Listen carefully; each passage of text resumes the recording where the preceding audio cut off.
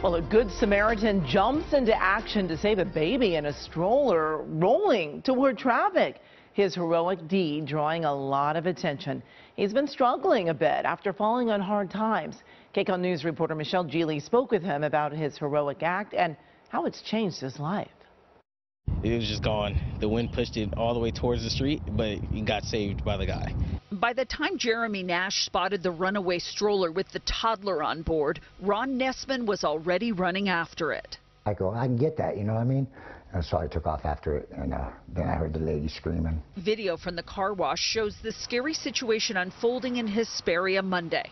An older woman stumbles as she tries to grab a stroller after a big gust of wind pushed it with her nephew inside. The young boy was headed straight toward busy Bear Valley Road, almost into traffic lanes where cars zipped by. That's why when I get up to her, I gave her a hug because I couldn't imagine. She was, both her knees were bloody. The lady had, and she was still like, you know what I mean? It's just sad. I couldn't imagine that. I'm just glad I was there. Unemployed truck driver Ron Nessman had just finished a job interview and was with his sister at the car wash when he ran after the child.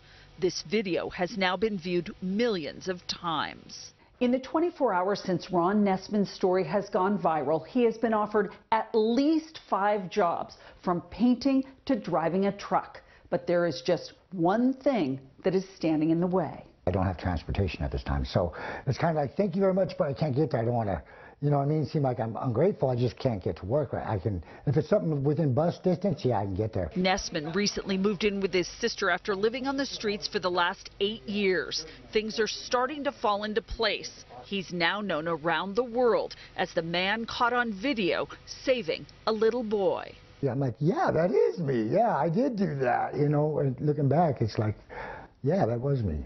And it feels good. In Hesperia, Michelle Geely, KCAL News.